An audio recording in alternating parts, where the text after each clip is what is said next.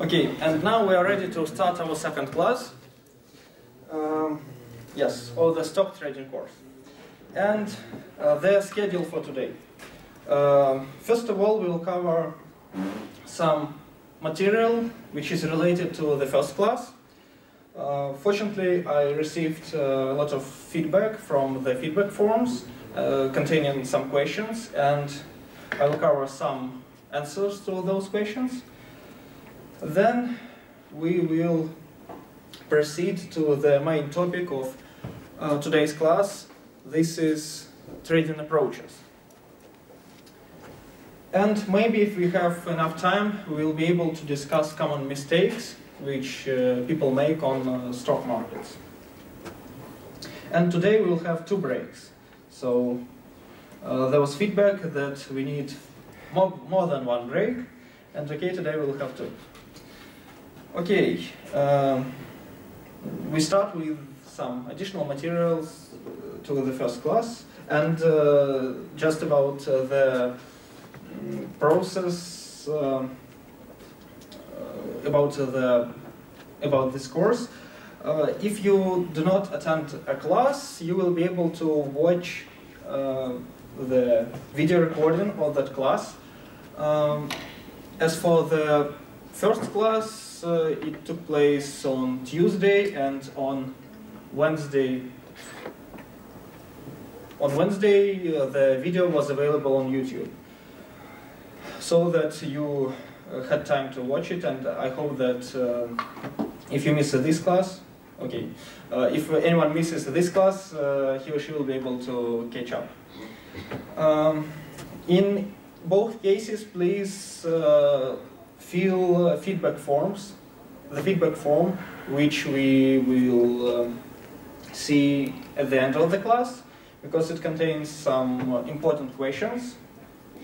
And if you have some questions during the class, you can ask that question, or you can write that question in the feedback form. And actually, if you, for example, if you are not satisfied with the answer during the class, or if we do not have enough time for all questions and answers, you can write that question in the feedback form, and I will try to prepare the answer for the next class. Okay. A few words about the term price. As you remember, we had a slide with several terms. For example, price, order, ticker, bid, ask, etc. And what is price? Price, it is the price of the last executed order on the stock market. What does it mean? It means that if you would like to, if you see a certain price, it doesn't mean that you will be able to sell or buy your shares at that price, because it is just the price of the last deal. And after that, bid or ask can increase or decrease. For example, now there was an executed order, there was a deal for $10 per share, and after that the highest bid will be $20. In this case, you will not be able to buy something for $10. Is this clear with price? Okay, let's go further. So it means that if you would like to buy or sell shares, you should look for bid and ask values, not for the price. Price, you can see price, but sometimes the situation is changing very rapidly. So it is more reliable to see bid and ask values. About the schedule of the Moscow exchange, I didn't mention this schedule during the first class. So on your demo accounts, usually everything is available during 24 hours per day. If you open a real money account, you will see that Moscow exchange is opened from 10 up to 6:40 p.m. There are some special periods before that time and after that time. We will not concentrate on them. I will give you some links. By the way, after the previous class, after the first class, I published approximately 12 different links to different articles on Stellar. So please read these articles, because sometimes we do not have just time to cover some topics. That is why topics like what is the closing auction, I publish a link on Stellar where you will be able to read an article about this term. Okay. Type of orders. This is the slide from the previous class. So we know that we can submit, buy and sell orders, and we saw them, and during the practice session I showed you how you can submit a regular buy or sell order. When you specify the price you are ready to pay, when you specify the company name, when you specify the number of stocks. There are two more different types of orders: stop loss order and take profit order. And we need to cover these two types of orders, because they will be very important during the second part of today's class. What are these types of orders? The main principle behind these types of orders is that we would like to automate something. For example, you know that the price for Sberbank shares today is 60 rubles, and you think that, or it's maybe 62, and you think that it's a good price to buy. So you think that if now the price is 62, let's say in a month it will reach 80. In this case, for you, it would be a good idea to buy these stocks. So you buy them, but you're not sure when the price for this stock will be equal to 80, and you do not want to sit behind the screen waiting for the price when the price will be 80, because the stock exchange is opened, Moscow Stock Exchange is open 9 hours every day, and it will be very boring for you to sit during days and days. In this case, you can put a take profit order. What does it mean? It means that you will fix profit when the price grows. When the price hits a certain value, there will be an automatic order for selling those stocks. And in this case, you can just submit. You can buy Sberbank today at 62. You can submit an order, a take profit order, and when the price hits this sum of money, it will not be necessary for you to be with your laptop. So everything will be automatic. The same idea with stop loss orders. Stop loss orders, their main idea is to prevent you from losing a lot of money. So you know that the price for Sberbank today is 62. You would like to limit your risk, because if the price is 62 and you buy it for 62, maybe tomorrow the price will be equal to 30 and you will lose half of your money. It is not a good scenario. You can limit your losses, and you can put a stop loss order, for example, to 58. It means that if the price hits 58, there will be an automated order to the stock exchange to sell your stocks. So in this case, again, you will not need to sit with your laptop. Everything can be done automatic. And this is actually a lot of, I can say, most of advanced traders use these types of orders just because they are not able to follow the market 24 hours per day. Okay. There was a question, I think. Yeah. It's not about this specific topic, but how I can get access to a real price of some stocks without opening a real money account? This is a good question. Okay, I have a slide. Do anything with it, just to observe this. If you remember, during the first class, there was a slide saying something like where to find historical data. And there was a list of websites. It was at the end of the presentation.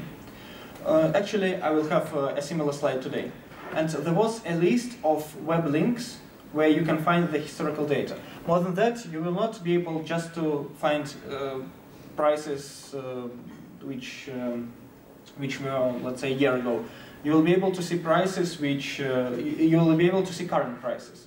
Sometimes stock exchanges require some delays in prices. For example, if you visit the finam.ru website, you will see not the current prices for stocks on Moscow Exchange, you will see them with a 15-minute delay.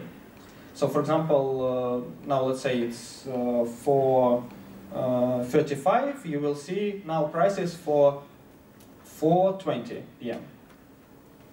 The same idea works with other stock exchangers. Sometimes they have delays, maybe 10 minutes or 15 minutes, sometimes they do not. Is it possible to get real data? Real-time data? Is it possible? Real-time data? You can. The easiest way is to open a real money account. So, yeah. Okay, and in this case, you will get access to a lot of tools of your broker, and there are a lot of automated tools. So at those websites, you will need to refresh the page every minute or every second. Sometimes it is possible to download data, but still I think the easiest way is to open a real money account. Okay. Okay, yeah, sure.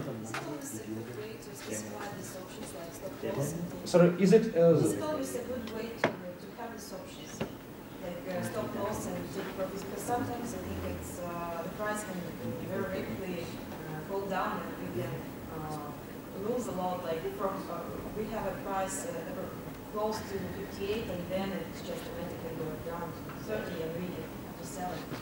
Yeah, but this is the way how you can prevent losing a lot of money, because the process, you see here, if stop loss is equal to 58, when the price hits 58, there will be an automated order on the stock exchange. So it will prevent you from losing a lot of money. So it will not. Sometimes it is possible that there will be, an instant decrease, but it is very unlikely. Yes, please. At which price we would put the order? For example, the current price is 58, so I need to put my ask for a either lower price to sell it instantly, or to the same price, but it can happen that I will not sell at 58 because the price is going down. Do you mean just regular orders? Yeah, yes, I suppose I made a stop loss order, so the price goes to this level, and at which price will put my ask. So basically, if the price changes very rapidly, and you have put the stop loss at 58. I think it will be executed at 58. Actually, the exact mechanism it is a bit complicated, and I can give you a link to the article which explains this, maybe math or techniques or algorithms which take place on the stock exchange. But actually, you can be maybe not 100, but 99% sure that you will restrict your losses in this case. And sometimes one more important point is that sometimes there is the stock exchange doesn't work 24 hours usually. They work 24 hours on the demo account. So on real money accounts and real stock exchanges, they do not work during the whole day. And when the stock market opens at 10 a.m., actually the price is not equal to the close price of the previous day. For example, if the closing price for yesterday for Sberbank was 62, it is possible that today, during the opening at 10 a.m. sharp, the price will be equal to 60. It means that there is a gap. It is called a gap. Well, why it happens? No one is making a transaction. How it could be? Because as I understand, in order to change the price, some people need to sell it and buy it. There should be a transaction. But how the exchange works? They gather all orders, and the price is determined after that. So they gather orders, and we can see the price. When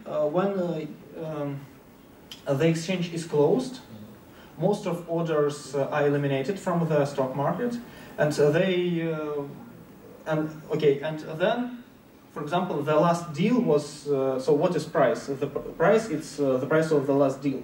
So the last deal at, let's say, 6:40 p.m. was at price 62, the last deal.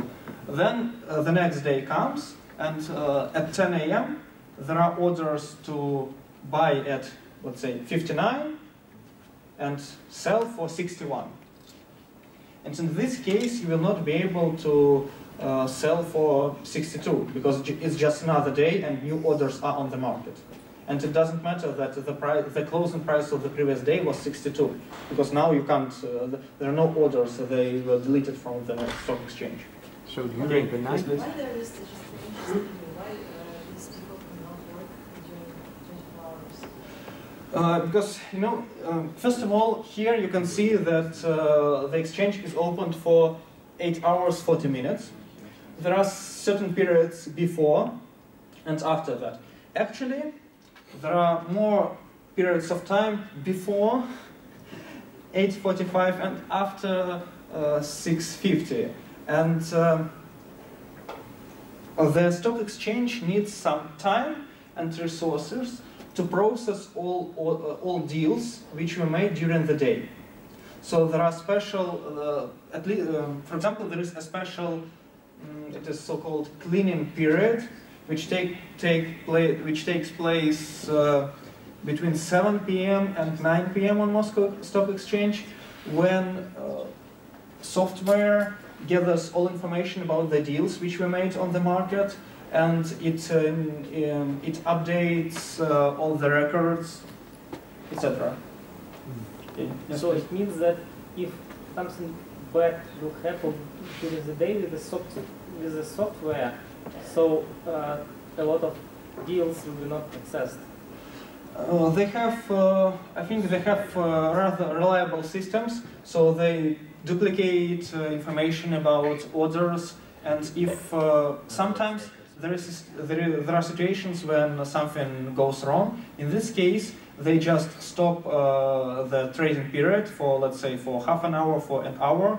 They fix all bugs, and then they continue. Okay, yes, please. Quick question.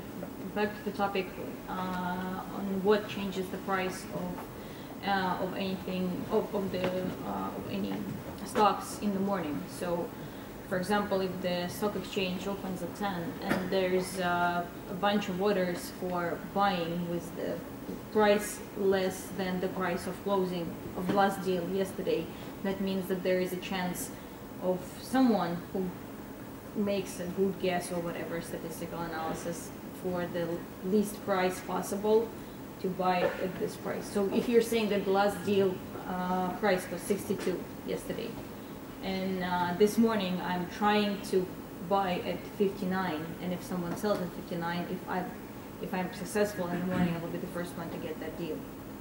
Yes, you can be, but you know that you should understand that a lot of people saw the closing price of yesterday, and you can't sell at that price, but you understand that if the price yesterday, the closing price was 62, it doesn't mean that anyone would sell at 58 or 30 without any significant reason.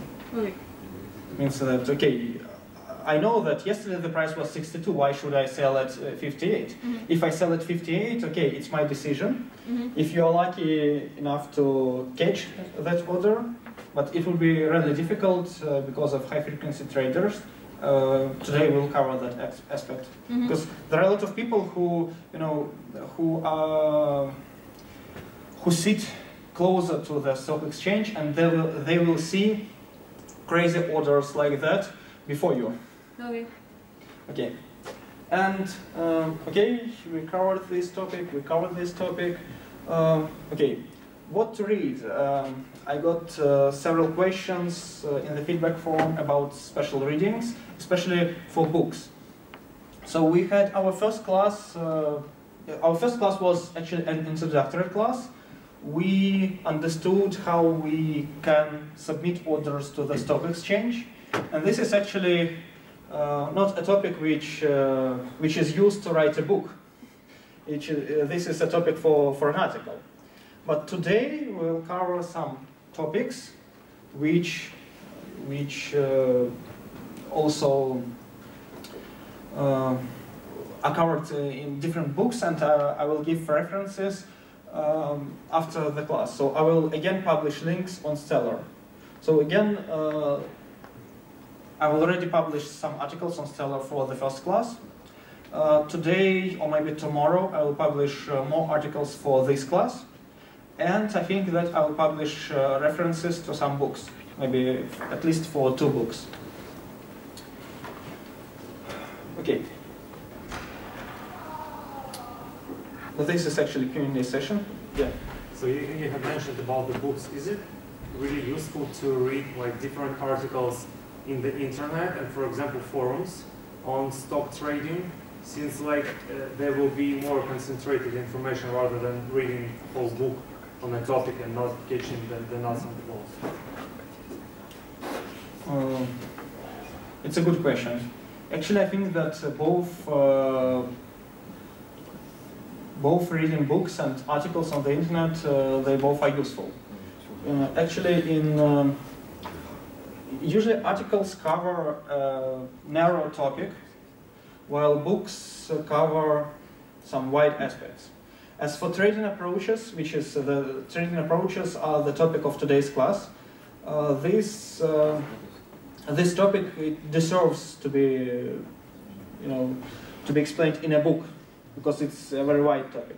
As for, let's say, high frequency trading, for example, it also actually deserves to a book, but maybe you can read an article about that. Okay, any more questions? Okay, now we'll, yeah. What do we know now? Now we know that there are ways how we can submit orders to the exchange. We saw this picture last time. We saw it in real time, so you remember this blinking red and green lights. And we saw all this stuff. What we can do now? Okay, we can do this. We can put 3 charts together. We can put, let's say this is a weekly chart, this is a 6-month chart, and this is 7-day chart, this is 1-day chart.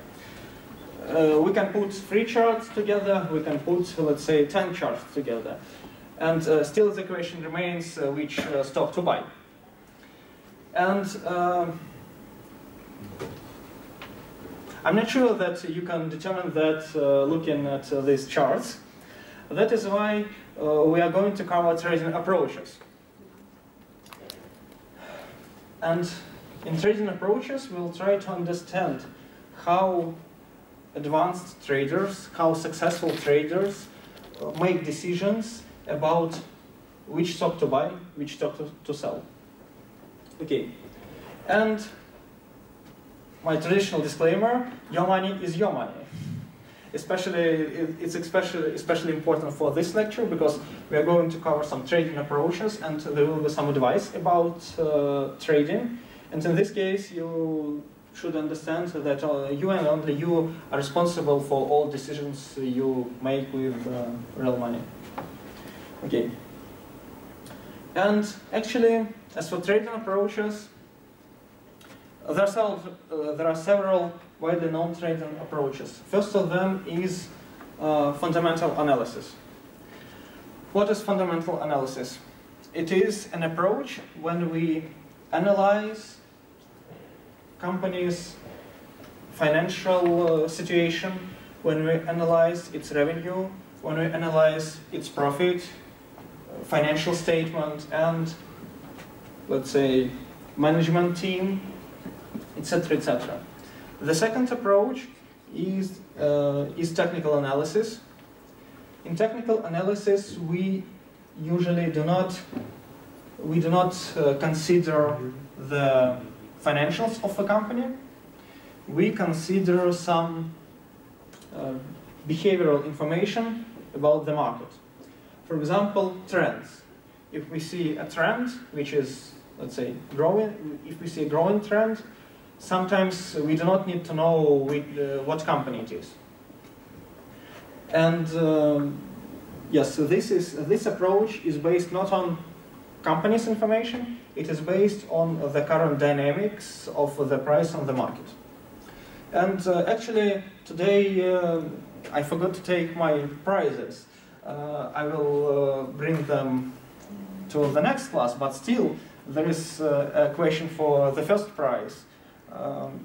And today the prizes are even more tastier than chocolate bars. And you will receive them during the next class, but still, these are two trading approaches. What is the third trading approach? Hybrid. Combination. Sorry? Hybrid one. Probability theory. More fortune. Common sense. What? Wave analysis. Statistics. Probability. Random madness. Yes! Right, and this is random trading. Okay. Okay, please write me an email so that I will be able to understand who won the prize. And this is what we did during the first class. This is called random trading. It is, let's go a bit further. This is one of the reasons why 10% of traders are successful and 90% are unsuccessful, because some of those 90% are in this use this approach. And so this is the approach we used during our first class. Let's say this is the most dangerous approach for trading. Okay. Now we are going to cover approaches one by one, except for the third one, because you know everything about the third approach. Okay, yes. Are any hybrid approaches really used in practice? I mean, those which analyze at the same time some trends and stuff, and at the same time technically analyzes using some natural language processing tools, news and stuff, and I don't know, отчеты and reports on those companies, and combine all that bunch of information to make some decisions. Yes, yes, we will cover this. Yes, I will cover these tricks later on. Okay, now we are going to analyze each of these two approaches. We will not cover the third one.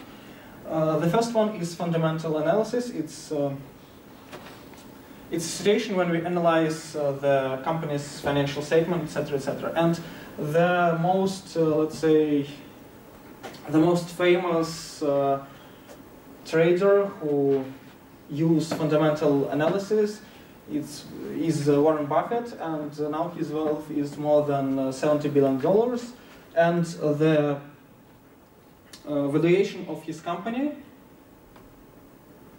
is more than $368 billion. And by market cap, I mean market capitalization or the valuation of the company.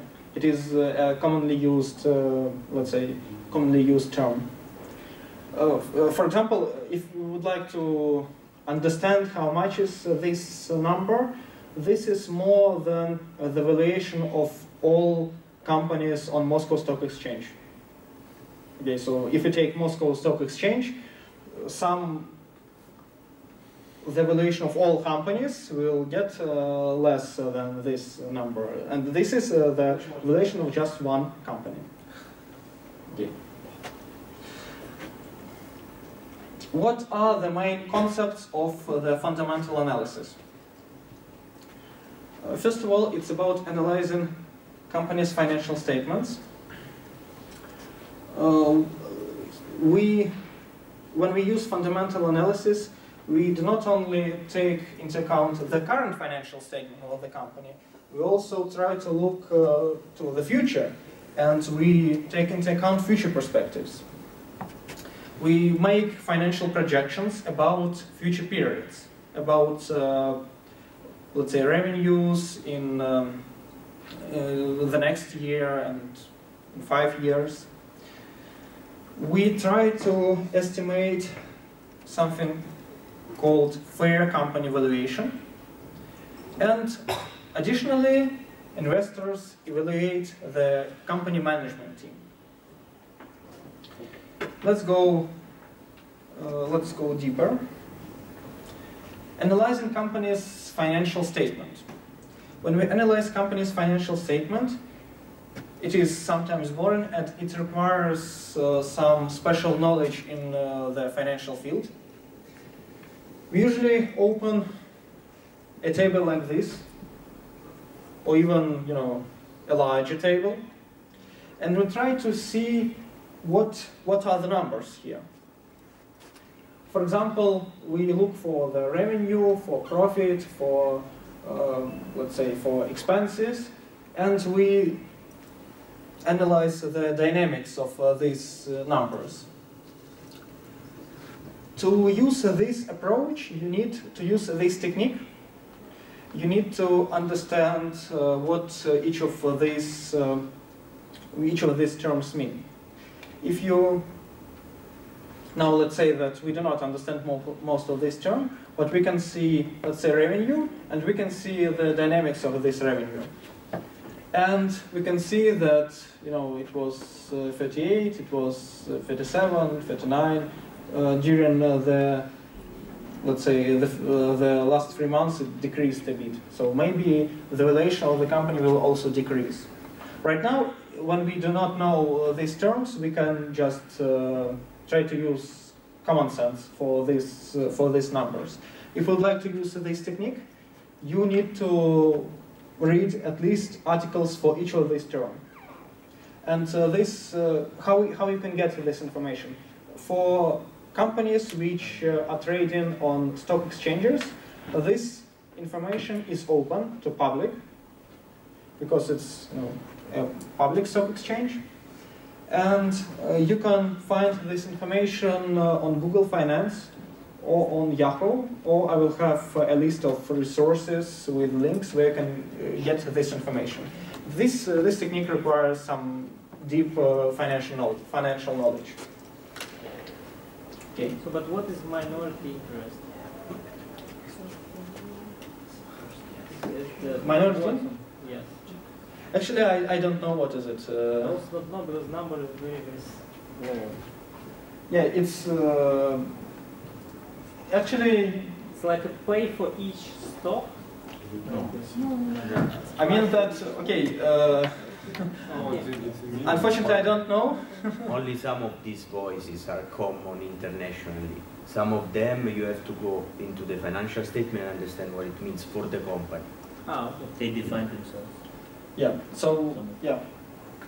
Okay. The main point of this technique is that you need to have deep knowledge in finance to understand these financial statements.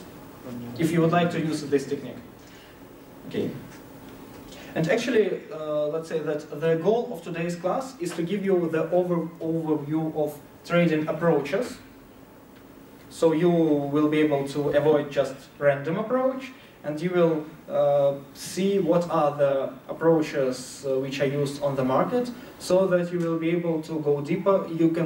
So you will be able to select one and go deeper in those techniques. So my goal for today is to describe you all these techniques for you, so you will be able to, to study one of them, at least one of them deeper. Okay. Future perspectives. What does it mean? It means that we try to evaluate the perspectives of the company. How it will perform not today in terms of profit, but maybe in several years. For example, Twitter. Let's take Twitter. Now, Twitter loses approximately $50 million every month.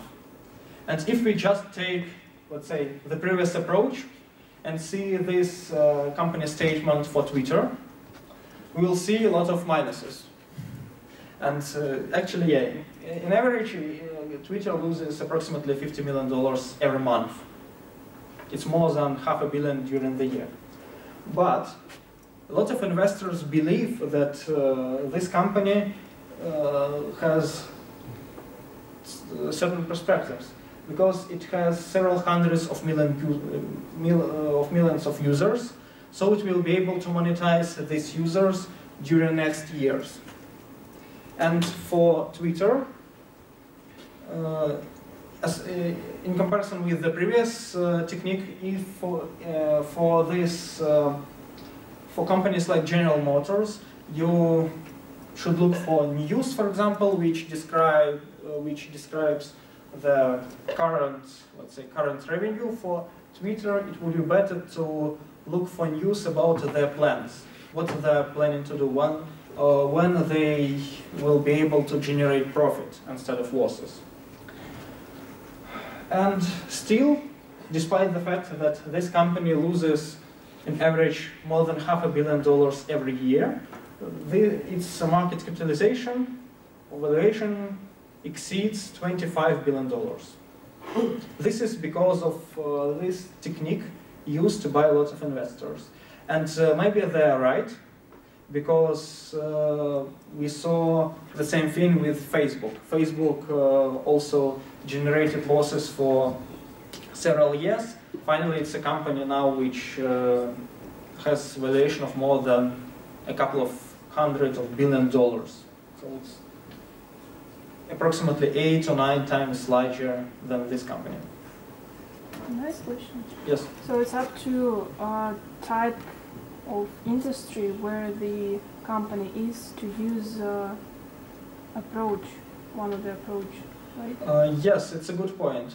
Actually, in most cases, it depends on the industry. Mm-hmm. So it correlates, or it's just like, okay, Twitter is about future, right? It's better to use future perspective analysis. For heavy, I would say, companies like General Motors, I don't know, other that produce something real, I mean, tangible. So it's better to use historical perspective, right? Yes. So and you can apply these for other companies that in this. Yes, for IT companies, this approach is used more often than the previous one. Mm. Yes, but actually it depends. It depends on the company.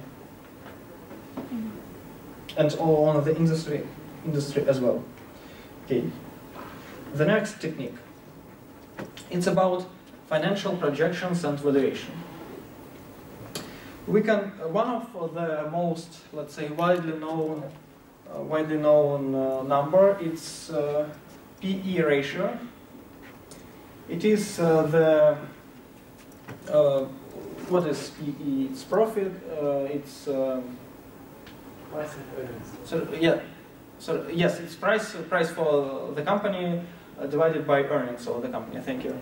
So actually, this is one of the, let's say, widely known approaches. And if you say to an investor PE, he will understand you instantly what you mean here. And this index is contained let's say, at all websites which contain financial data, because it is very important. And for Apple, it is equal to 17. And actually, you can, if you Google, just to understand which values are good for PE, you can Google this term, and you will see these values by industry. So for some industries, for example, for IT industry, this ratio can be very high. And for, let's say, for Russian banks, this ratio is very low. It's the difference between, let's say, traditional business and innovative business. In traditional business, you can, for example, as for GM example, General Motors, you can predict with very high precision your sales, your prices, and the costs which you will pay for producing cars.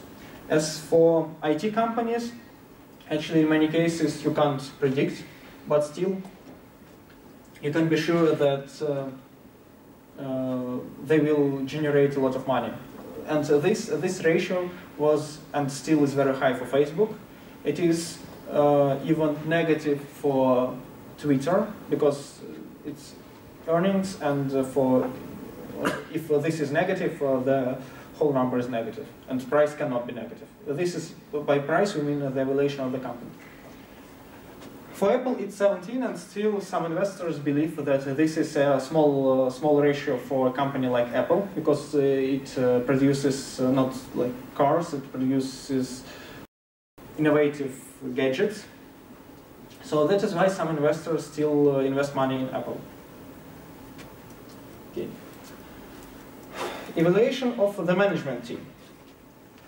This is the technique which is used in, let's say, innovative companies again, and for companies which are not, let's say, are not in the traditional business. A very good example of such a company is Tesla. And yesterday there was news that Tesla, according to its CEO, Tesla will be profitable not earlier than 2020 or something like that. So it will be profitable only in several years. Of course, after that news, the price of the stocks fell dramatically by 9%. And this is an example of how news may affect the price. But still, the price for this company is very high. It's more than $25 billion. This is because investors believe in the management team, first of all, in the CEO, Elon Musk. And you know that in startups, which we study at Skoltech sometimes, in startups, investors, first of all, they are looking for entrepreneurs. And this is the same idea here. So investors look for very strong management teams. And if there is a strong management team, they can evaluate the company much more higher. Okay.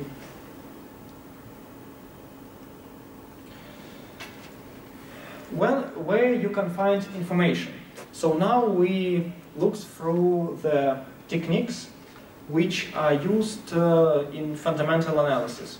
And as you see, in fundamental analysis, we mostly use numbers, we use financial statements, we read news about future projections. For example, yesterday there was news about, one more example, there was news that BlackBerry, that Samsung maybe will buy BlackBerry, or is going to buy, or something like that. After that, just instantly after that news, the price of BlackBerry grew up by 4%, just instantly. Okay. Is there any online tool which monitors the firms which stocks I have. So for example, I have several stocks of Apple and BlackBerry. Is there anything which will be monitoring all the internet in order to catch up those news and give me some data? So first of all, you can use Google. But I mean, Google you need Finance. to parse all the information. I don't want to do that. I just want to catch only the information which is related to the companies and maybe most probably will affect the stock market. Actually, there is a website Google Finance. It's not just I do not mean the Google itself.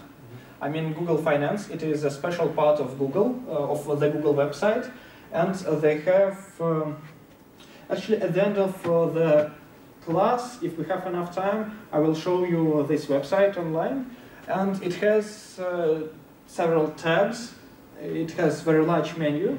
And you can see not only historical prices and current price of the stock, you can see news, you can see financial statements. Actually, one of those screenshots was made from Google Finance website. So you can use those tools. I'm sure that there are some special tools for traders which monitor news and news websites. But I think that my advice is that for now you can use simple things, you can use simple tools. You can use Google News. One more important tool is Twitter, because in Twitter, so most breaking news is published first on Twitter. So if you would like to dig deeper into this sphere, I advise you to create an account on Twitter, or to take your account on Twitter and to subscribe to,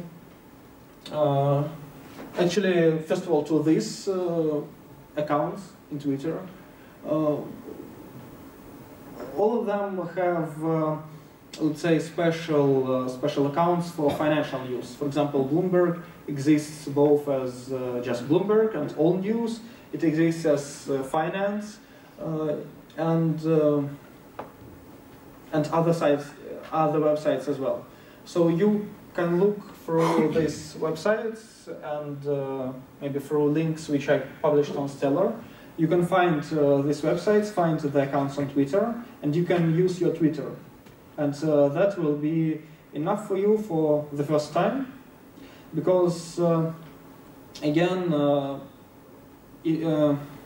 there is a difference between, let's say, 1 minute and 1 hour or 1 day of spreading news, but there is no difference for you between 1 and 2 seconds, because you can be sure that there are a lot of robots or automatic software which monitors all these pieces of news, and it will submit orders faster than you can, even with Twitter or with, let's say, automated tool. Okay. So, will you tell us about Google bombing? Sorry? Will you tell us about Google bombing and how to no, I remember an example when someone just used a financial forum. No, it was even not financial, it was a global news forum, and it was very old news about a catastrophe of airplane which happened, for example, 6 years ago. And then someone created a lot of bots on that forum, and bots voted for this new, or for this old news as high rated. And then it was at the top page of this forum, and then Google robots read it and put in somehow in a search for financial keywords, and then it was at exchange so news, and then a lot of people just sell stocks of that company who owns that old airplanes, and then one people just bought all these stocks, and then after 10 minutes, people understood that it was a mistake, but it's too late. It was too late. Yeah. So yeah, I mean that we'll have the list of common mistakes, and this is an example of a common mistake when you read news. This is, let's say, a bad technique which sometimes is used by some people.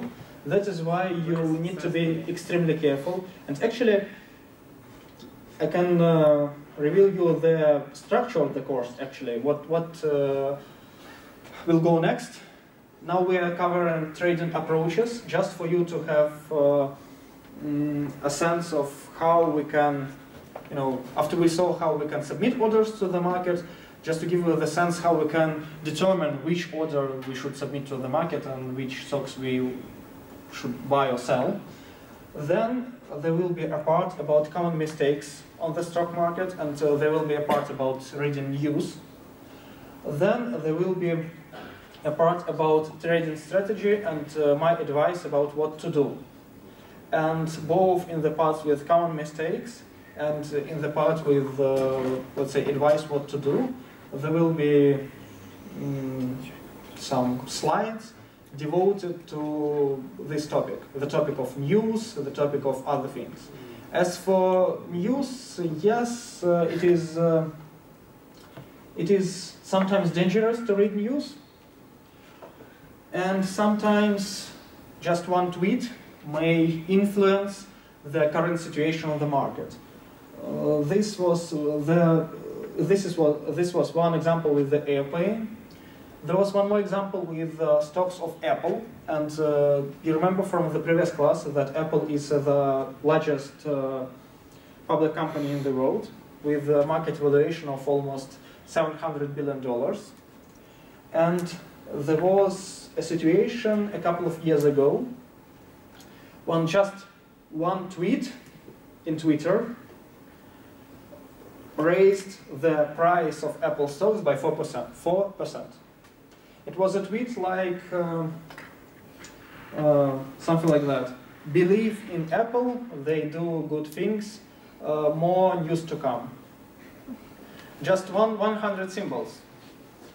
But it was a tweet of one rather famous trader and one rather famous analyst.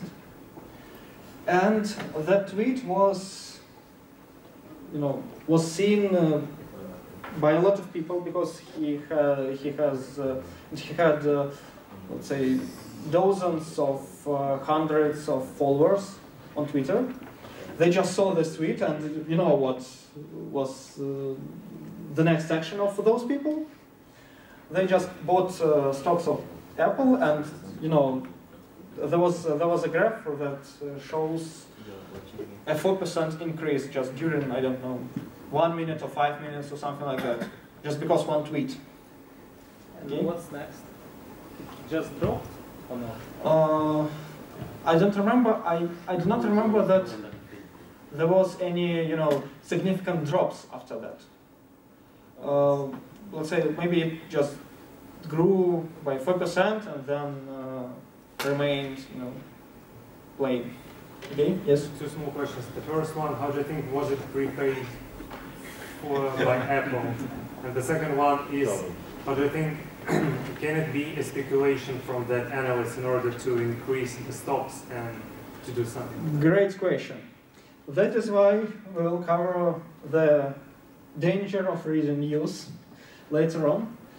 Maybe, I don't know, because actually no one knows. This is why. About prepaid actions, I don't think that a company should use these techniques, because there are some techniques of evaluating a company, and actually, if you publish 100 of tweets, they will not increase your revenue. They will not increase these numbers. But they will increase the price. Yes, they will increase the price for one day. Then the price will decrease, and what will you get? You can sell. Actually, the only thing you get is the increase of volatility of your stocks, and this is actually a bad thing, because most investors are looking for, most investors on the stock market are looking for stability. And if, okay, if the price of your stocks is changing like this, do you think they will invest in your company? Okay, and this is actually will be bad for you. But it is possible that, you know, maybe it was a prepaid action by, you know, a person who had some stocks of Apple in order to sell them. But I don't know. This is just a guess. But still, it can be very dangerous for reputation. And one more example about such a situation on the Moscow exchange. It was a situation with the company AFK System. I think many of you remember recent, let's say, events happened to the CEO, and he went to jail for some time. And actually, it was you know, a very large space for speculations, especially on the stock market. If you try to open, soon we'll have a break. If you would like to see what happened, open, let's say, this website, number 4. Find AFK System, but I'm afraid that it is in Russian only. Okay, you can open this website, Google Finance. Find AFK System, then take a 1-year chart, and you will see this. And you can, you know, combine the chart with news about the CEO. And for some days it will be even more informative to see a 1-day chart. So you can see that there was a day, and I remember that day, there was news, actually fake news, that the CEO was free. So okay, without any consequences. And after that, instantly, the price of the stocks rose by, I don't remember how many %, but, you know, let's say 20 or 30% just during a minute, 1 minute, and this is, you know, unbelievable.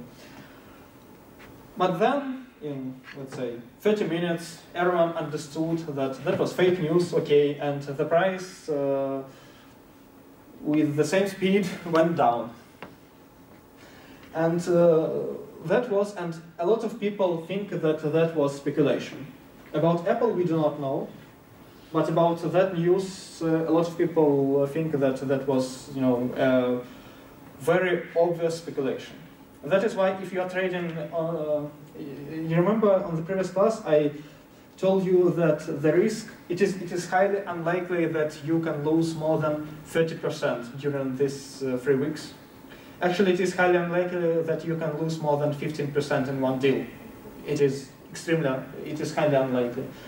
But please do not put your money in AFK System, because this is, you know, I understood that this is the only way how you can lose or earn a lot of money, you know, during one day. Sometimes they have news which dramatically changes, you know, the price. So please be careful, because you know that you cannot get more information than, you know, hundreds of other traders. In this case, you will lose with these drastic changes. Okay. Now we are going to technical analysis, and we have a break in a couple of minutes. Do you have any questions? Let's take maybe a couple of questions about fundamental analysis. Okay, yes, please. Am I right that fundamental analysis works only for long-term periods of time? Great. Long-term investments. Yes, I wanted to mention this after technical analysis while we'll be comparing them. But yes, this is a very good point. Fundamental analysis is aimed at long-term investments, because we saw you remember we saw this, statement, and this is for 3 months, for 3 months, for 3 months, and you understand that the next column will be only in 3 months. So that is why this this is about long-term, let's say, not long-term, but long-term investments. Let's say for months or years or something like that. And okay, there was one more question, right? No. Oh yes, is it a question? No. Ah, sorry. Okay, and yes. Short question. So you just told about the financial analysis in terms of reports, in terms of the team that leads the company, but those are very different things, and to analyze any of these fields, it takes some fair amount of time. So what you just mentioned, what will be the preference? Like what will be the first thing to check if you're looking for fundamental analysis? For fundamental analysis, good question. And actually I forgot to mention, if you would like to read, if you would like to, let's say, in fundamental analysis, to my mind, if you would like to use fundamental analysis, you need to spend a decent amount of time into investigating all these terms and how they influence the market price. In this case, you will need to spend much time. Where to start? I would advise you to start with reading the biography of this guy. And there are a lot of books about him. You can choose, let's say, you can actually go to Amazon or any other website. You can search and select any of the books which have 4 stars or 5 stars, a good rating. And I read 2 or 3 books about him, and still I would like to read more. And actually, this is the answer to the question what to read about the course, about trading, about fundamental analysis. My advice for you is to start with reading about Warren Buffett.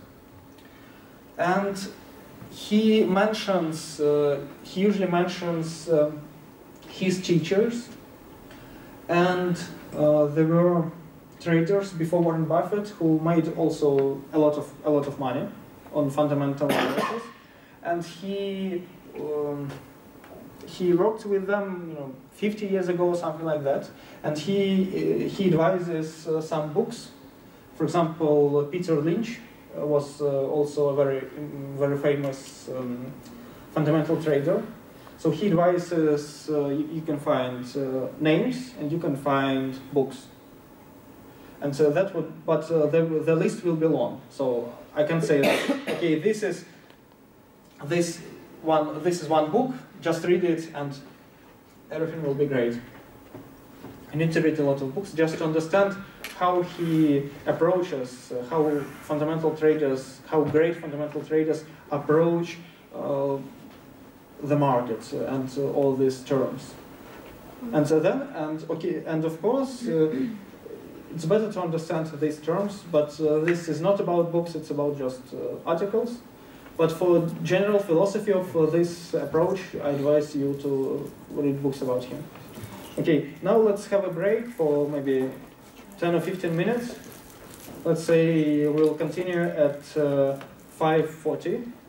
We'll cover technical analysis, and I think that we'll be able to cover common mistakes. Or maybe at least we'll be able to start material about common mistakes. Okay, we are ready to continue our class. I hope it is an interesting class. And we are going to discuss technical analysis.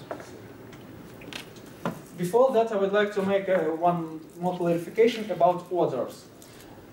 If you put order saying that you would like to buy Sberbank at 62 rubles per share, and you would like to buy 100 shares, It means that your broker, and as well as the exchange, will execute that order only at 62 rubles per share or less.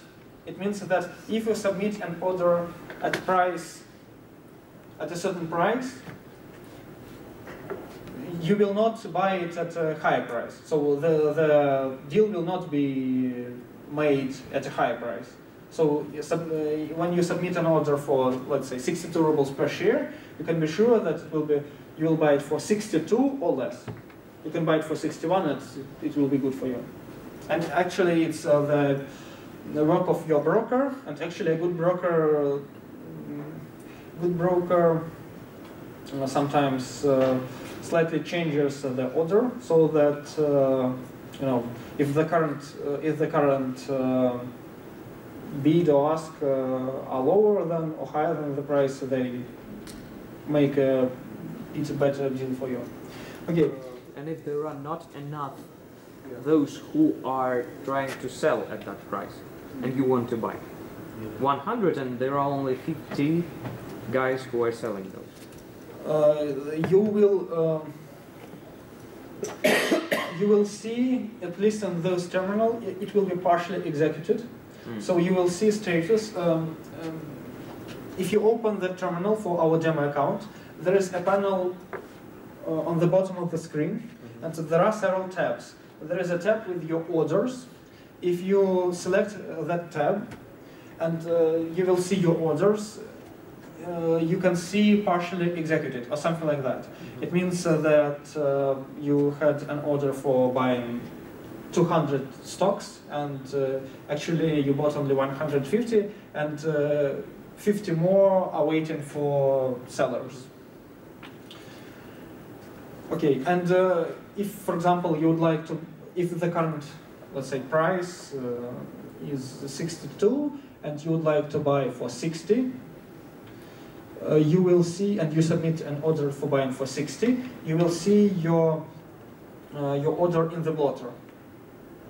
So obviously you will not be able to buy at 60 because the current price is approximately 62, but you will see your order in blotter. You can practice with orders, and I advise you to practice with orders a bit more during your free time, just to see different cases for regular orders. Now you know stop losses and take profits, and you can try to submit orders, let's say, of buying Sberbank at 100 to see that the broker will execute the deal at a lower price, not 100. You can submit an order with a low price, just to see that you will see your order in the blotter. And now we are going to discuss technical analysis. We have covered fundamental analysis. Fundamental analysis, it's a very good thing, but it is aimed at long periods of time, maybe weeks or months or something like that. Sometimes, if there is news, it can be, let's say, within minutes or hours. But in many cases, you invest using fundamental analysis. You invest in stocks with, let's say, 1 or 2 month horizon. And as for technical analysis, it is more interesting, that fundamental analysis, in terms of the situation when you just begin trading. Okay. And there is the question for the second prize. Who is this person? Who knows? Okay, this is the question for the second prize for today. Please do not Google or do not... Yes, you're right. Please email me so that I will be able to identify you next class when I will bring prizes for today. Okay, and this is George Soros. He's also a 84-year-old guy. Let's say a wealthy person. And he is known as the man who broke the Bank of England. I will post a very interesting link to an article about this situation.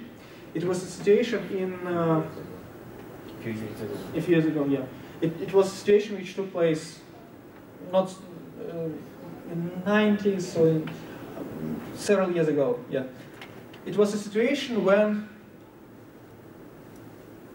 there was a significant decrease of the course of British pound versus US dollar, and it was made by just one person.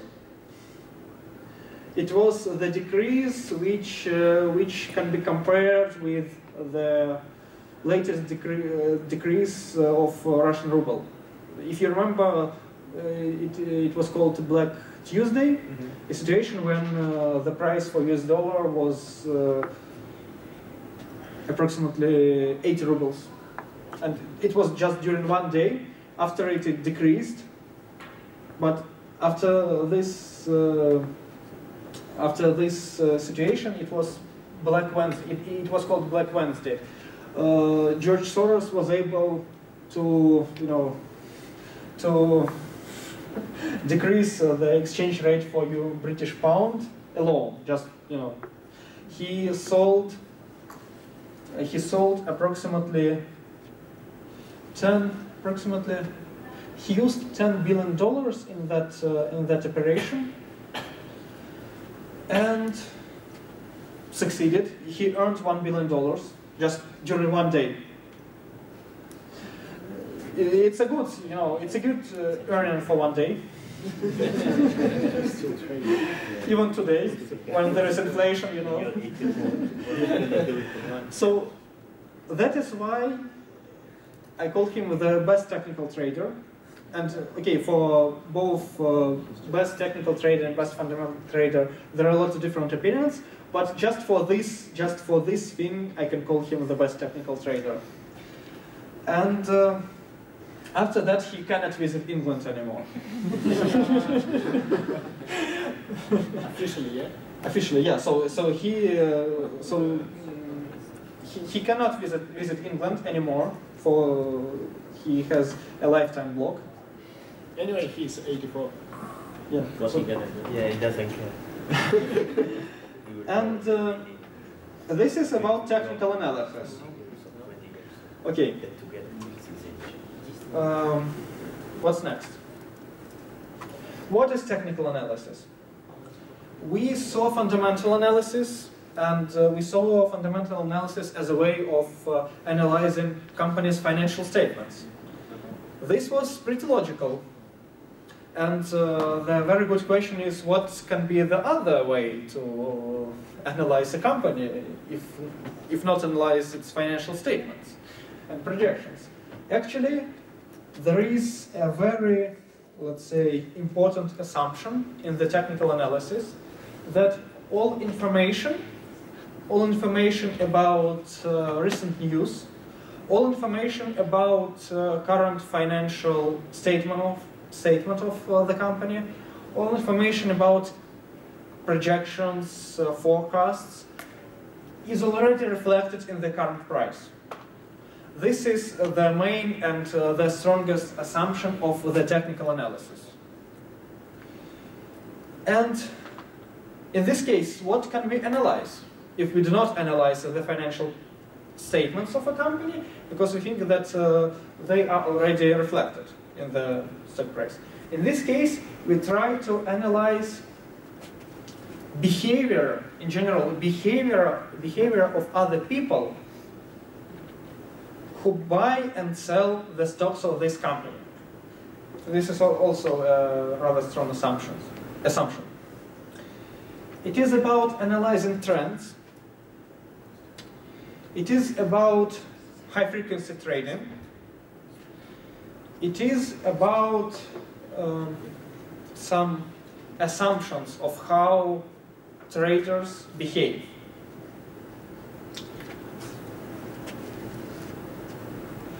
Let's start with high-frequency trading. It is the simplest one for now, because it is about making deals during milliseconds. And there are two main requirements to be, which you need to take into account if you would like to be a successful high-frequency trader. The first one is that you should have servers located near the stock exchange. The second, that you need to have much money. That is why it is the most simple technique. We can just skip it, because for now it would be very hard for us without any additional knowledge to do that. Why do we need servers located near the stock exchange? Because we are trading within milliseconds. In this case, we know that the speed of light is a high number, but still it is a number, it's not infinity. That is why sometimes it takes time for the information to be transferred from one point to another point. And servers and space near stock exchange, it is very valuable and precious, and you need to spend much money just to buy or to rent that kind of space. Okay, that is why for us now it is not so interesting. Because we have our 1 million rubles on our account, but it's a demo account, first of all. Secondly, it will not be enough even if we gather all millions here on demo accounts. Still, this method requires sums of money starting from, let's say, dozens of millions of dollars. Okay, the next approach is trends. And here we can, in technical analysis, actually, we will see more, let's say, more practical approaches which you can use right now, because in fundamental analysis you need to know a lot of information, a lot of different financial terms. In technical analysis, it's about behavior of other people. We can, without any advanced knowledge, we can understand what is the behavior of other people, or at least we can try to predict without any specific knowledge. Usually, so what is a trend? Trend, let's say, it's a situation when you can imagine what is that. It's a situation when the stocks are going to one direction.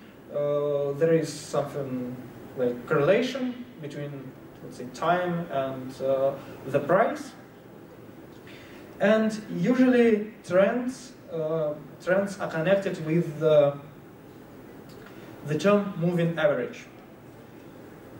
What is a moving average? Actually, what is an average number? Average number, it is a number when we just sum several numbers and divide the sum of them into the total count. Okay? And this is average. What is a moving average? The moving average appears when we are talking about time, and the situation when, today is today, tomorrow we'll have another day, and time passes. So if we take the price, if we today take the price of, let's say, Apple stocks, we'll take the price of yesterday, the day before yesterday, the day before yesterday, etc., and we take just 10 last days by now, and 10 different prices. We sum up those prices and divide them by 10. That would be average for the last 10 days, right? Is this clear? Yes, please. But for example, yesterday we had like 100 of prices for Apple stock. Which one should we take? We can take, it depends, we can take closing price. Sorry? We can take the closing price. So, okay, it depends. These are different approaches. So, here in technical analysis, we'll deal with a lot of numbers. And in most cases, there are a lot of different ways how we can calculate something. In this case, we can take closing price. We can take opening price. By closing price, I mean the price at 6:40 p.m. on Moscow Exchange. By opening price, I mean price at 10 a.m. at Moscow Exchange. We can take average price. we can take maximum price or minimum price which was hit during the day. Okay, we take those prices for the last 10 days. We calculate the average. But we can understand that tomorrow these numbers will be different, because tomorrow 10 previous days will be different from today's 10 previous days. We see that this period of time called last 10 days, it is shifting with time from day to day. That is why this average called not just average, it is called a moving average. Is this clear to everyone? Okay. And we can calculate moving averages. We can calculate them using opening price, closing price. We can calculate them we calculate them for a certain company, for a certain company, or index, let's take company. And we calculate them for a certain period of time, for 10 days, for example. And we calculate those averages. We can calculate them for different periods of time. And what is trend? Trend, you know, what is a trend in terms of common sense? It's a situation when something is growing with some fluctuations, but you know, it is growing in average. And here comes the average. If we take the average, and for example, the 10-day average is increasing, it means that the price in average is also increasing, right? This is one, let's say, way how we catch trends or identify trends. The other way is to compare. It was just with one moving average. Another common approach is to compare two moving averages. One of them, we take two moving averages. We take one for a smaller period of time, so let's say 10-day moving average.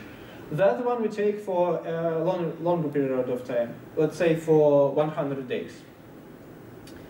And we calculate these two averages. And we can compare them and their dynamics. If the moving average if the shorter moving average is lower than the longer average, it means that now the price is decreasing average. Is this clear? Should we apply any test on this? Because it's kind of calculation, so we have to somehow estimate some criteria or something. So do you mean some examples or with numbers? Like students t-test or something like this. Oh, okay. I can include that like a test for the next quiz. Just these numbers are pretty simple, and you know, the general idea, and for today's class it's the same. It's introductory material, so I can explain you what does it mean. I think we shouldn't spend too much time on calculating numbers, because you can take Microsoft Excel or something like that to calculate these averages, to see them on charts. Here I would like to explain you just the general idea. We take either one average, one moving average, or two moving averages. And if the short moving average is lower than long moving average, it means that during the last several days the price is decreasing. I think this is clear. And vice versa. And this is the way how we can identify trends. How does it look like? This is a chart. Actually, this is one of the peculiarities of technical analysis. I don't remember which company is it. General Electric. Ah, yeah. But still, thank you. But still, in technical analysis, in most cases, it doesn't matter, because we just look at numbers without any, let's say, financial statements. Okay, this is the chart. We see lots of fluctuations on this chart, and we can see different, let's say, we can see the trend. This is a moving average. I think it is a 100-day moving average. It is calculated here. So it is in, yeah. It is in red or something like that. Do you see it? Yes.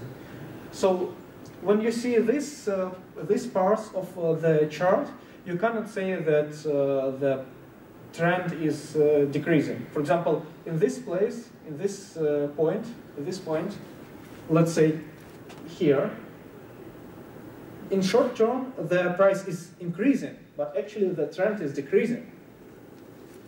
So with moving average, it is possible to understand, it is possible to determine what is the current, let's say, trend. And this is the idea of trading with trends. So we need to trade with trends. This is the technique which I usually use in my trading attempts. That's why I can describe you. There are a lot of different approaches how we can use trends and how we leverage them. But I can explain you how I personally use these trends. We need to identify first. We need to identify a trend. There is no just definition, strict mathematical definition that we need to take. Let's say 10-day moving average or 100-day moving average. It's just our, let's say, it's our decision. Here we can decide that we take 100-day moving average and we consider this as a trend. Then we see on the chart what is the current, let's say, direction of the line, of the moving average. If we see that the line, the direction of the line was the same for a certain period of time, it's again our decision. It's not, strict rule. It's just our decision. If if the direction of the line is the same for some period of time, we decide that this is a trend, that it will continue, and we follow that trend. As you remember, we can open long position or short position. So for long position, we buy stocks and sell them after some time.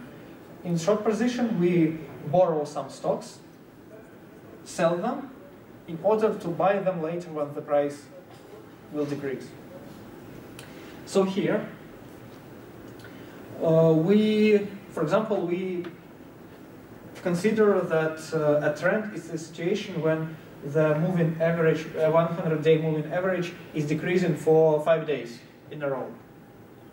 In this case, let's say here, there will be, let's say, a notification for us that for 5 days the direction of the moving average was the same. And we can decide that, okay, this is a good signal for us, and we open a short position. What does it mean? It means that we borrow some stocks, sell them on a high price, then it is decreasing, so the price is decreasing. Finally, it reaches a certain point where the trend stops. And here we can, not only can, we should decide what is our, let's say, criteria for the reversing of the trend, for the trend reverse. We hardly can find a situation when there is just one trend and during hundreds of years it is the same trend. In most cases, there are situations when we had a decreasing trend, then we have increasing trend, and okay, it can change very frequently and many times. In this case, we need also to understand what we consider as the end of the trend. We can assume that by the end of the trend we mean a situation when it reversed for, let's say, 3 days in a row. So we have two definitions for now, just to our decisions. That the trend starts with 5 growing days of moving average, of 100-day moving average, and ends with 3 reversing days. In this case, we will buy stocks. We will open a short position here, and we'll sell them somewhere there, at this point. This is the trading based on trends. What are the main, let's say, peculiarities? In some cases, this strategy works. In some cases, it doesn't work. My advice, I'm using this technique every day, so I have some advice for you. So probably it will never work for Twitter, yes? Sorry? It will never work for Twitter, this technique. Maybe, because you see that we use here a 100-day moving average, and we use the criteria of 5 consequent days of, let's say, increasing or decreasing for the beginning of the trend, and 3 consequent days for the stop of the trend. If here is a good example how we can make money on trends. But sometimes the price of stocks is changing, not like this. You know, we can see a trend. Sometimes it changes, you know, like this. You see that? Mm-hmm. So just from, let's say, from $10 to $50, then again to $10, then again to $50 during not hundreds of days, during just 1 day or 2 days. If there are a lot of fluctuations, but still in average the price is the same or grows a little bit. That would be an example of a situation when trading with trends will not work. What approach do I use in this situation? There are a lot of different companies which are trading on on the stock exchange. I'm looking for companies which have, let's say, more trends or more something more like trends, not just movements like this, but trends which last for let's say 7 or 10 days, or let's say 15 days. So I'm looking for companies where there are trends. You can find companies with movements like this where you cannot find trend at all. So I'm analyzing historical data, trying to find companies which have trends, and so then I decide what is my strategy for trend for this company. I mean, what are the criteria for the trend for this company? And so then I'm trading. I'm following the algorithm. It is pretty simple. So something how like the historical data of a company influences your decision regarding the trend strategy that you're choosing?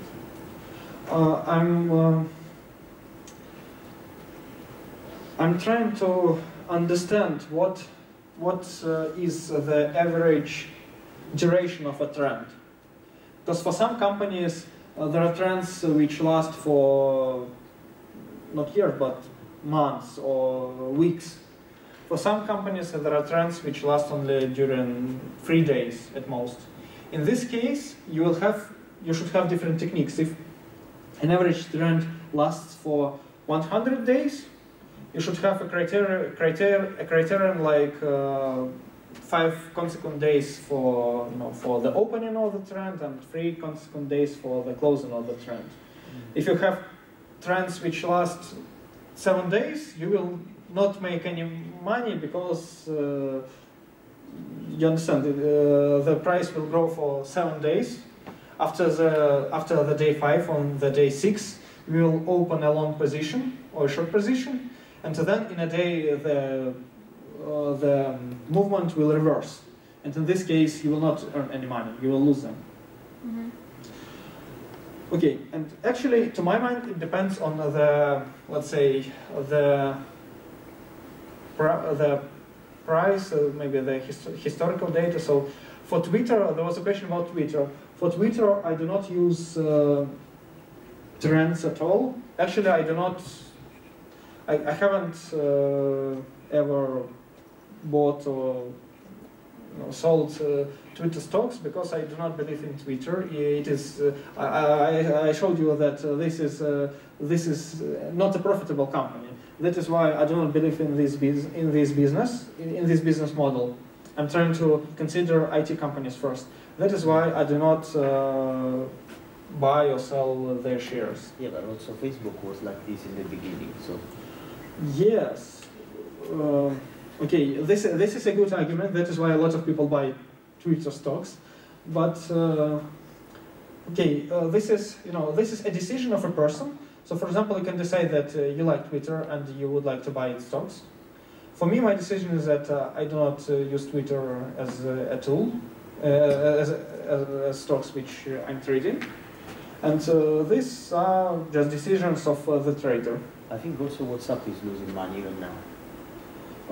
Yes, but it was purchased by Facebook, yeah. And now, and it wasn't on the stock exchange, so that is why we can't buy or sell its stocks. Okay, this part was about trends. So, okay, once again, we summary. One more important point. We do not.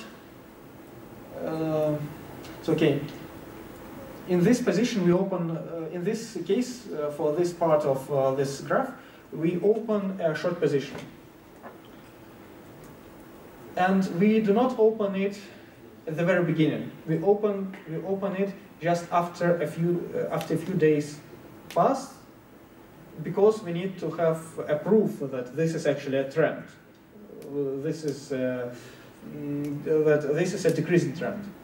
And at the same time, we do not sell at this point. We sell at this point, because we need to have a proof that the trend reversed, and now this is an increasing trend. So in most articles about trading with trends, you will see a mark here and a mark there, saying that we started here and we started there. Why didn't we sell these stocks at that point, or at that point, with the lowest price?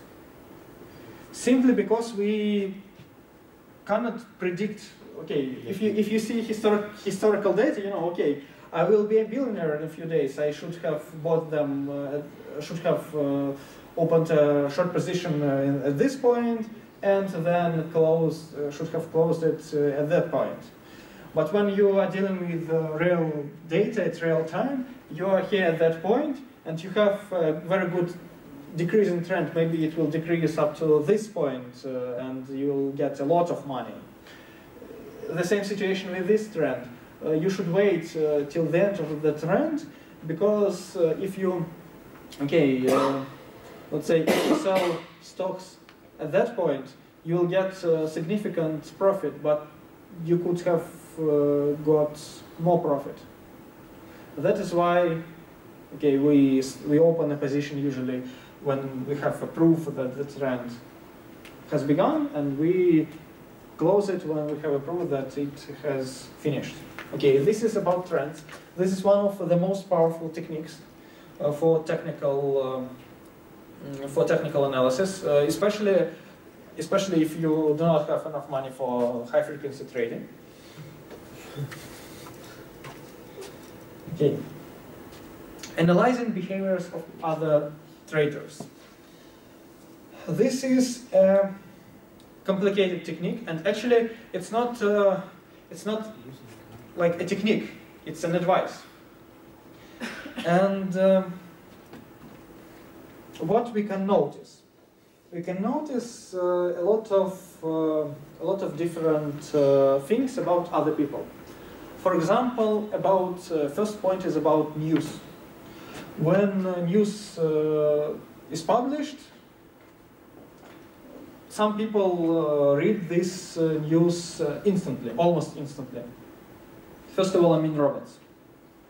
Then after another minute, a lot of humans read the same news. After that, maybe during the first minute, let's say 20% of traders read the news during 1 minute. After another hour, 50% of traders read that news, etc., etc.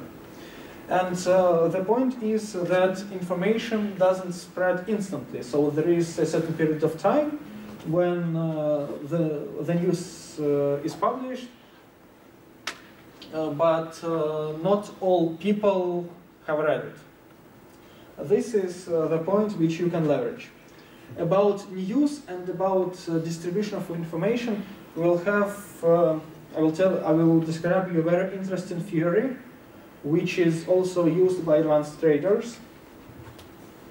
Actually, I have a very good lecture, but unfortunately it's in Russian, and I can't include it into this course. About this theory, so I will describe you this theory by myself. It will be on our 5th class, so just for our schedule. Now, today is the 2nd class. Now we are covering the trading approaches. Then we'll cover, during the 3rd class, we'll cover common mistakes on the stock market. We will cover trading strategy during the third or the 4th class. And then we will turn to some very interesting games, math games, and advanced theories like this one about how news is spreading. Okay. Another point is that another thing you can notice about behavior is that traders fix profit at the end of the day. It means that in some cases, or in many cases, I do not pretend that this is true for 100% of situations. Actually, yesterday I tried to use this assumption and I lost a small sum of money because actually that assumption didn't work for one company. Okay. But in 3 other cases it worked. So, okay, in many cases this can work. This is just the analysis of other people's behavior. How does it work? We know that we try to imagine other people who are behind their laptop during the same time as you are. And you understand that we are trying to understand that they usually have a 9-hour session of trading. And then finally, at the end of the day, sometimes they would like to fix their profit and to transfer all their money into cash. Just to understand how was the whole day, what is their current result in comparison with other points. Because sometimes people do not want to lose, do not want to risk with money. I described you the gap in the morning, which takes place when there is the closing price, and so then at the beginning the price changes, and there is a certain gap between the closing and the opening prices. So they do not want to risk. That's why in many cases they close their long positions. And more than that, one more point is that this is mostly true for the situation when the stock when the stock price was growing throughout the day. So let's assume that it is plus 3% by the end of the day. Traders who bought that stock at the beginning of the day, they made 3% by that long position. Now they would like to close that position to fix the profit, and they sell that. So in this case, one of the techniques which you can use is to open short position, let's say 30 minutes before the market closes, and so then you should close your short position, let's say, 1 minute before the market closes. So, by short position, I mean that when it's, let's say, 6 p.m. or something like that on Moscow exchange, at 6 p.m. you open a short position, you borrow some stocks. This is done automatically. I mean, you just open a short position, meaning that you borrow some stocks and you sell that stocks. So then, when just maybe 30 seconds, 1 minute remains, you buy that stocks back. I use this technique, but I use mostly it not with the short positions. I use it mostly with the long positions, vice versa. So if the price was decreasing during the day, I try to buy it just approximately a couple of hours before market closes and sell just maybe 30 seconds, before the market closes, something like that. Just my best performance was when I sold stock 17 seconds before the market closes. Just because the price was rising during the last 2 minutes, it was essential to sell stocks as close to the market close as possible. That is why I was waiting, and I was I was a bit nervous about my internet connection because you understand that 17 or 70? 17, so just 17 seconds. Okay, it was risky because if I didn't have enough time, okay, the market will close in more than 10 or 15 seconds when I understand that I wasn't able to sell it. Okay, and yes, and sometimes I used this technique in many cases, and let's say in 60 or 70% of cases it worked. But okay, it is, you remember the disclaimer that your money is your money, and I can't guarantee you that this technique will work. So, and the average profit on the second technique is like 0.5%, yes? Something like that, yes. Yes, but this is a good profit for 1 day. So if you have half percent during 1 day, you multiply that by let's say 250. I mean the number of business day a year. You will receive, you will get more than 100% per year. And yeah. And just one more remark about trading and about analysis about these techniques. I'm not sure that you will be able to find a technique which works 100% of times. In most cases, there are techniques which work, let's say, 40% of times, 50% of times, 60% of times, 60% of cases. And it is enough, actually, if you have a strategy which works in 60% of cases, and in 40% of cases it doesn't work, and we have an assumption that your profit and losses are the same, so the math expectation of using this strategy is positive, and this is enough. Okay, so it is very hard to earn a lot of money on the stock market, especially when you start to do that, when you start trading. So it's a good, let's say, it's a good strategy if you are right in 60% of cases. Except for situations when in other 40% of situations you lost all your money. You lose all your money. You need just to calculate math expectation, something like that. It is very difficult because no one knows what will happen tomorrow, but you can somehow try to estimate what are the probabilities. So, okay. Yes, please. Could you tell a little bit about these possibilities? I have seen the risk section in the trader. So I try to play about my trends of money I have. So the risk were also at the margin of 10%. Am I right that if I try to play with, for example, the half of the money I have on my account, I will have the risk also about 10%? Actually, I do not know what do they mean in that terminal by risk, because let's say, I calculate for myself, I calculate risk differently. So, for me, I usually use the following principle. When I want to do something, when I want to, let's say, to buy some stocks or to sell some stocks or to submit an order to the stock market, I'm trying to understand what are the possible outcomes, like in probabilistic theory. I'm trying to understand what are the possible outcomes and their probabilities. And I'm calculating the math expectation of all the situations.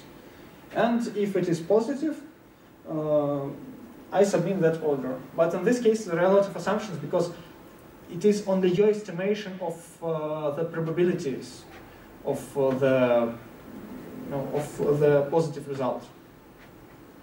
So I think, for example, that in, let's say, in 60% of situations, the price at the end of the day will decrease, and in 40% it will increase. And I know that if it increases, I lose X, and if it decreases, I lose Y. So in this case, I calculate math expectation very simply, and okay, put some numbers. If it's positive, I do the deal. Okay.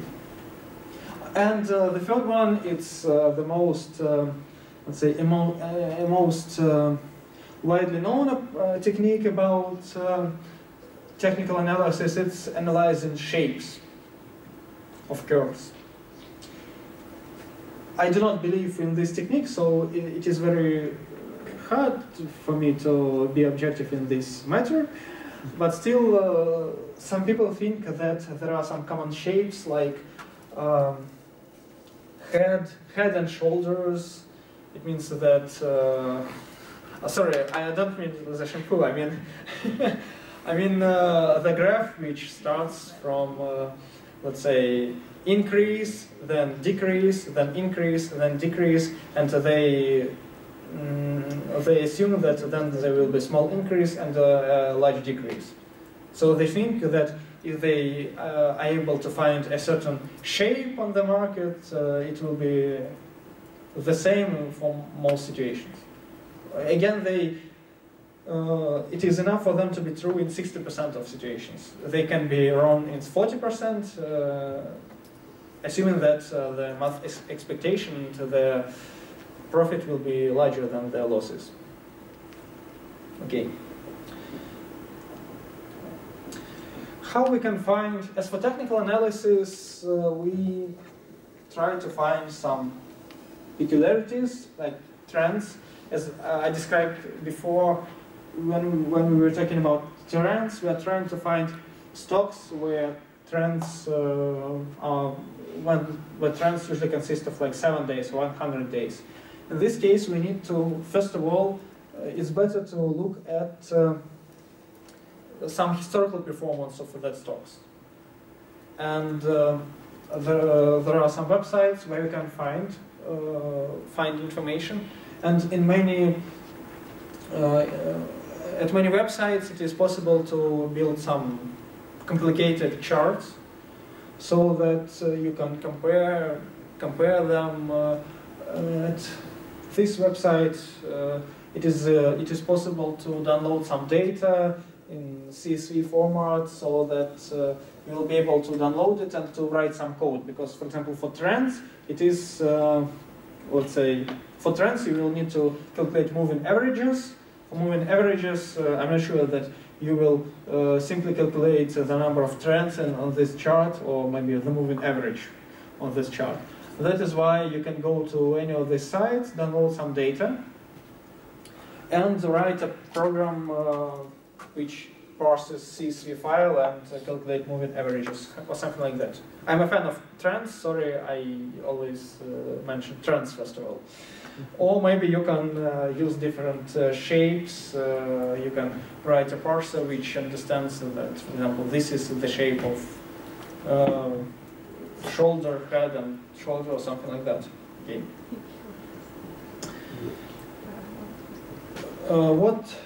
What do we have next? We finished with discussing trading approaches. General advice is that now you have some understanding of different trading approaches and techniques which are used in these trading approaches. More information I will post on Stellar about some additional articles which describe techniques in more details. For example, how we can use PE ratio in fundamental analysis, how we can use trends or shapes or high frequency trading. And my advice for you is to read a bunch of articles, look for this presentation again, and to select one technique. First of all, to select one approach which you like best, a fundamental approach or technical analysis, and then try to select a technique and study it. I mean, read some articles about that technique, so that you will be able to understand and to maybe to create your trading strategy. So, what is a trading strategy? We will discuss it in a week. And for that purpose, you need to, I think it would be better for you to select one just trading approach and trading technique, and to study it so that you will be able to use it later on. Okay. We have Q&A session right now, and we have 15 minutes left. I have a feedback form.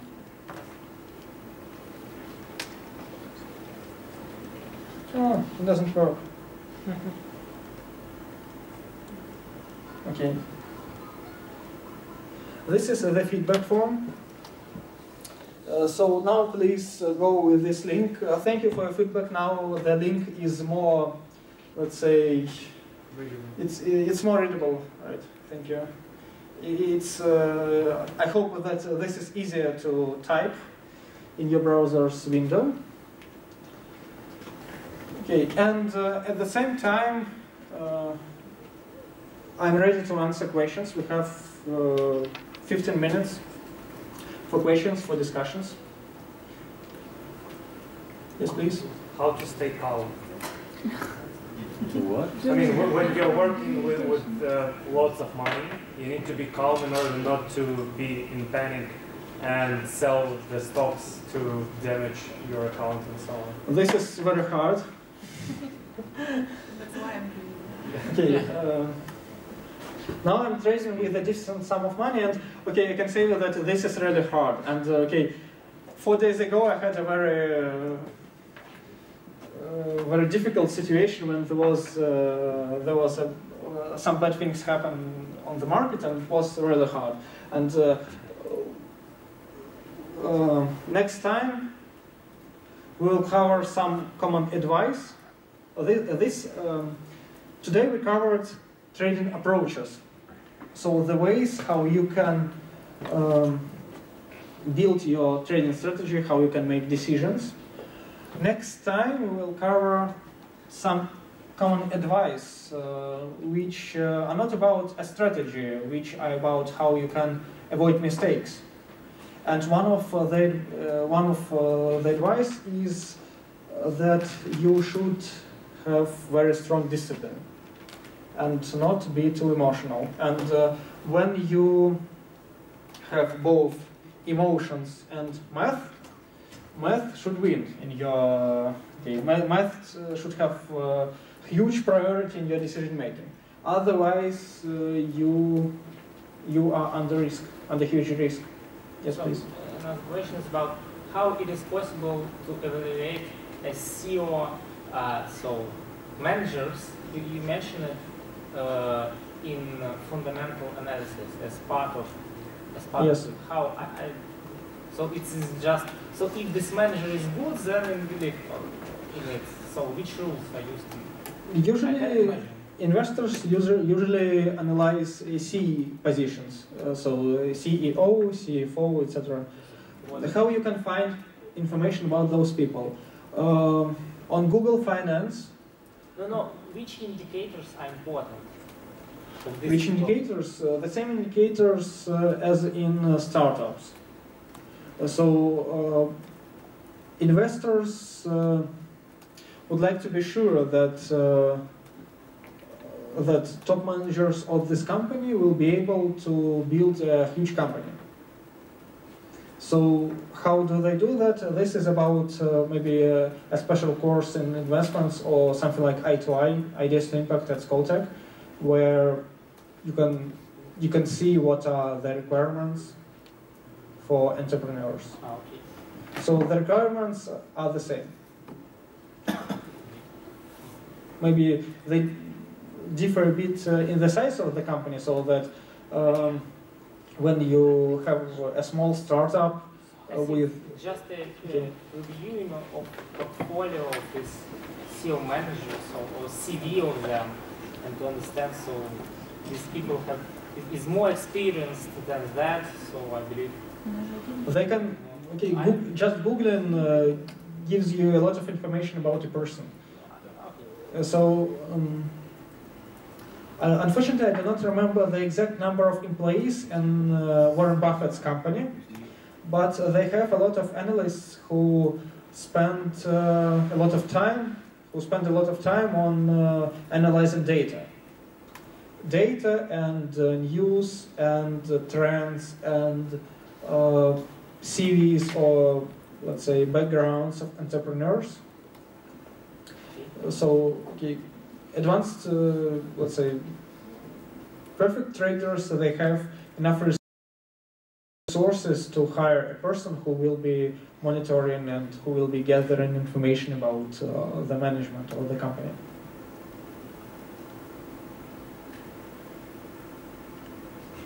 Yes, please, okay. Yeah.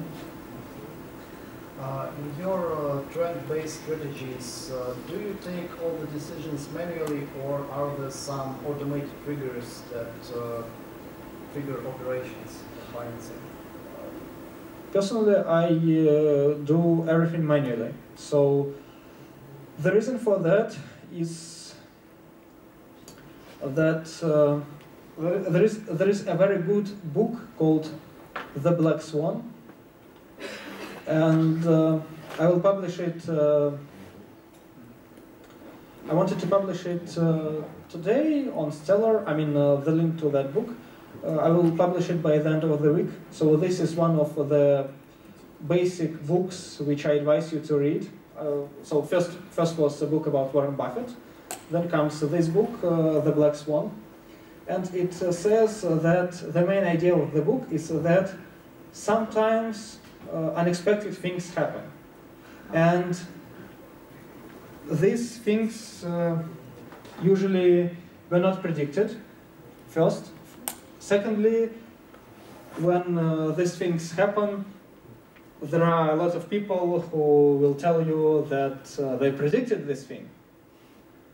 So we can take any crisis, let's say crisis of 1929 in the US, and now we can, in every book about economics, you can read a definition and a lot of reasons why that global depression took place in 1929. But in 1928, when this knowledge was extremely precious, you hardly can find any person who would tell you that. And this is the reason why I do everything manually. This is just my opinion. Okay, there are a lot of automated traders on the market, and let's say 3 years ago, I heard statistics that approximately 40% of traders on Moscow Exchange are robots. And maybe, okay, you can write a very good robot which will get you a lot of money, which will give you a lot of money. But to my mind, I'm trying to avoid some unpredictable situations. And in this case, the only way how I can process them is manually, because a machine, you can teach a machine only with the historical data, and sometimes things which have never happened before, they occur. And in this case, only manually you can find out what to do next. Short follow-up. Do you think that it's feasible to write code without access to real-time data in millisecond distance? To write code which does what? Which buys and sells stock. In order to buy, what it means, it depends on what you are implying by buys and sells. It outputs, what does it do? Submits an order to the stock exchange. In this case, you'll need to API to connect with stock exchange. No, I mean a trading robot that isn't a real-time robot, but uses success for that like we can afford to have. Not high frequency. Trends, for example. Okay, you can write that robot. You can write any robot you want. So okay, maybe first of all, it's better to write a robot which will have a positive result on historical data, first of all. And secondly, you might try to use it with real-time data and with real money, but still be careful, because historical data doesn't mean that it will continue to be the same. For example, this week was, today's what day? First day. This week I saw on the market a lot of events which have never happened before. Before that, like what? First of all, there was news that actually it was about situations when some stocks, they updated their lowest prices. So it means that this is the simplest example. You can have a stock which price was between, let's say, $50 and $100, and you wrote a robot which buys at 50 and sells at 100. But then an unexpected, and this thing works perfect with historical data. But then suddenly they publish a report that this company has huge troubles with their finances, and then the price falls behind $50. And in this case, yeah. Do those things really happen in your practice? Those dramatic changes that happens like in hours, and it falls from, I don't know, $70 to $40 dramatically. I saw something like 10% changes. Yeah. So many times. That were not that couldn't being expected. So there was no trend that was going higher and higher and no trend. Usually with news. So if you are a fundamental trader, you could have predicted such things, because okay, if you see a financial statement of a company and there is a forecast that it will go bankrupt, okay, maybe it will go bankrupt, and you could have predicted that. With trends, I saw a lot of sudden things, like, okay, suddenly it decreases with 10%. Actually, it was because of some news about a competitor, or some news about something else. But, okay. So when you do that analysis, you also read some news articles and trying to predict what it could look like in a few As for days. me, I usually do not read news. I'm trying to use technical approach. So what does technical approach says? That all news, all financial statements, everything else is already included into the price. So if the stock is falling, I'm just understanding that something bad happened, and I'm selling that stock. The reason why I'm asking is that you say that computer program, a robot can't work with cases that are unlikely, something like that. The thing that you didn't put into it. And the same thing applies to you as a trader, as a person. You do not expect that price to fall as soon as you do not reduce. And that falls, and nor you couldn't expect it, nor the robot couldn't. So what's the difference? But I can make a decision faster than a robot, because if you have a robot which is connected to the stock exchange and it doesn't know what to do, maybe it will send a signal to someone that okay, an unexpected situation or something like that. And that sometime will happen. Sometime will pass before that guy will come to the laptop, and I see all prices real time. In this case, I see okay, it is falling behind $50. It's 49. Okay, this is unexpected. I'm closing the position. But maybe I can decide that okay, it's now 49. It will again come to 55. So you're talking mostly about like technical problems. So it might like just die, and you will lose lots of money just because the program died. Yep, or not? Something like that. Ah, okay. It's just my opinion. A lot of people make much money with robots, and this is a fact. A lot of people make money without robots. This is also a fact. And how many people lose money with robots? 90%. I mentioned that. Sorry? With robots. With robots? Yes. I don't have the statistics unfortunately. And okay, next time we will be talking about economy mistakes. Actually, I had slides for today, but we'll cover this topic next time. And we will see why trading with robots is also dangerous, as is the same as also dangerous as reading news. Yes, and so okay. Thank you for coming today. Please submit this feedback form until I don't know, until Saturday or Sunday, or as quick as possible for me, so to prepare the slides for Tuesday. Okay, thank you.